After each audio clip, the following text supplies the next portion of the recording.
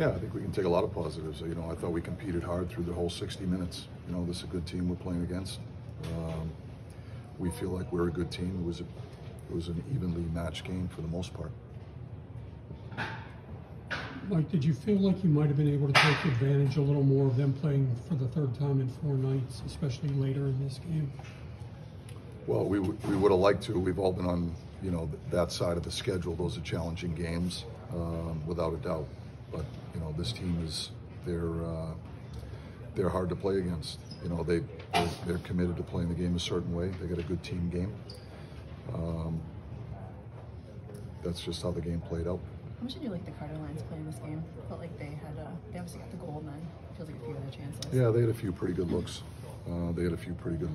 You know, I thought we could have done a little bit of a better job just with sustaining some offensive zone time. But you know, I thought Cappy made a real nice play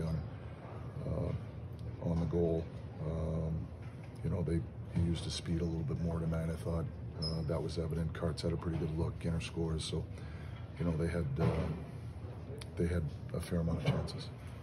To your point, it seems like the Hurricanes did a good job of keeping you guys at the perimeter for stretches in the offensive zone. What can you guys do to adjust for that? Well, we just, you know, we got to get inside. I think one of the best ways to get inside is to shoot the puck a little bit more. You know, I think when you put pucks on the net, you know, look at one of the goals they got. They go low to high and just shoot off the pass. You know, they score a goal from a defenseman from against the boards. You know, I just think that's part of the evolution of the modern NHL game. There's a lot of goals that are scored that way.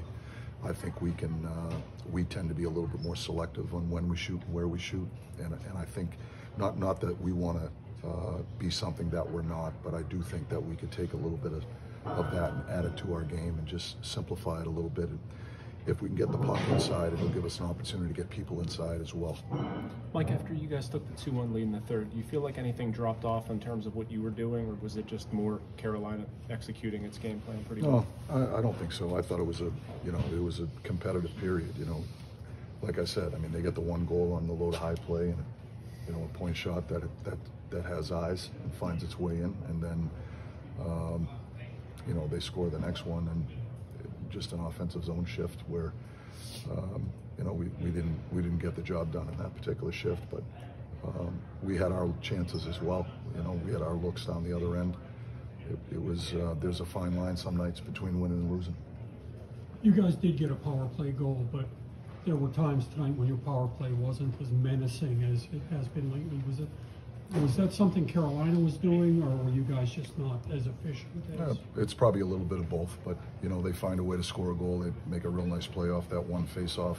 You know, our power play